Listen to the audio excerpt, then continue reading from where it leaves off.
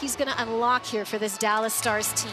Hopefully a little bit more offense. I think that's what they're looking for, trying to create more opportunities and goals. Right in front, Ottinger with the save on Michael Grantler. There's the second attempt. He pokes it away with his stick. It's still loose. Alexander Carey can't handle it. And Mason Marchment working this one out. He's in alone. Marchment takes a shot. He scores! Marchment, the new acquisition. Free agent signing for Dallas in the offseason. That's his first goal as a Star, and it's 1-0. That signing pays off right away. What a toe drag early on Josi. Freezes Saros, goes over the blocker.